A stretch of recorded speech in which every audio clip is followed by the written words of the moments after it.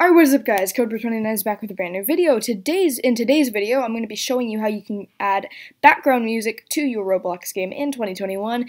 Let's get right into it. This is going to be a fun episode. Two very short things or options for you. They are really simple, really easy, so let's get right on into it. So, the first thing I want to do is show you how you can get background music. So what you're going to do is you're going to go into the toolbox. If you don't have that open, you can go to Home up here in the top and click Toolbox, and it'll pop up somewhere on your screen. And then where it says Models, you can go down to Audio, and here you have all these different songs or audio stuff, right? And you can click play right here to listen to the music before you put it in your game. But for the purposes of this tutorial, I'm not going to actually play it because I don't want any copyright strike or anything like that. But you can feel free to check out your music before you put it in your game. So go ahead and just drag a song into the game, and it'll appear in the workspace over here. So this sound is the song, and you can rename it Wired for Wonder or whatever the song was called. That's what this one was called, and that's what I dragged in. So there are two things that you can do, like I said. The first one is simply just going down into properties, right? And if you have Explorer and Properties, make sure those are open, because the Explorer is where you can rename stuff. The Properties where you can change the properties, and you need both of these open. So down in the properties, you can click Looped and Playing, and if you check both of those, it will play this song forever and ever in your game, and you've already added background music. It's as simple as that. But if you would like to add more than one song, we're going to go ahead and write a script for that. So if that's all you wanted, just one song, then there you go. You're all done. Please do subscribe. But if you do want more than one song, like a loop of different songs at a time, let's go ahead and script that right now. It won't be hard. So inside of Workspace, let's just insert a quick folder. And in this, we'll call this folder Music Folder, okay? And here we can drag in our Wired for Wonder, and let's drag in a couple more songs. Let's drag in these two, okay? This one is called Skeleton Death, and let's go ahead and drag that in. And this one is called Chasing Lights, and let's drag that in. So I have my three background music songs, and now what I'm going to do is I'm going to insert a script into Server Script Service by hitting the plus. Let's just call this Music Handler.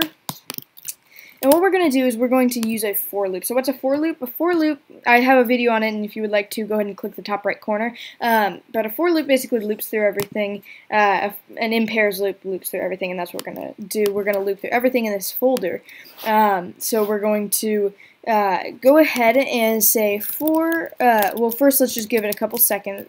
Well, I want to make sure that everything's loaded in, so let's just say local music folder equals to game.workspace:wait for child music folder.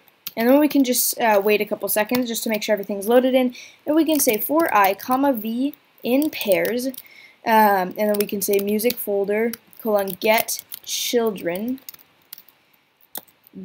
do. So we're and then drop a line. We're basically looping through everything in this folder, and we can say v.playing equals to true. This used to be a little different.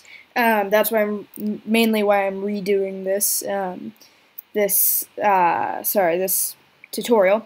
And all that you're going to do now is you're just going to say wait, and then we can say v.length or time length right there. So these are two properties because we're looping through every song in the music folder. Make sure you only have sounds in the music folder. So we're looping through them all, and all of them have this playing, and when we set it to true, it's going to start playing, and then we will wait the amount of the song length, right? So and then it's going to skip to the next, and then it's going to go on to the next song, and then wait that amount, and it's going to go to the next one. But first, we just have to make sure we add v.playing equals to false. So we're saying we're going to start playing the song, we're going to wait until it's finished, and then we're going to stop playing the song. And let's just go ahead and add wait 1 right there, and it's going to wait a second, and then it's going to start playing the next song. And then at that point, all you have to do is just wrap this in a while loop so that it repeats forever. So we should just write while true do up at the top, and then add a little end down here. And that will finish that script up. It's as simple as that. You can add as many songs as you want into here. So it's a really simple script, but there you have it. That's how you can add a background music to your Roblox game. You can, like I said, to add more, all you got to do is just drag a song in, and put it inside of the music folder. That's all you need to do from now on. It's so easy after you've done that script. So I hope you enjoyed this tutorial. If you did, make sure to hit that subscribe button. It really helps me out a lot. We are almost at 5,000 subscribers as at the time I'm recording this. So thank you guys for all the subscribers, and thank you for watching. And I hope you enjoyed this video, and let me know what other videos you want to see in the future in the comments below. That's it for now. Signing off. Thanks for watching, and I'll see you next time.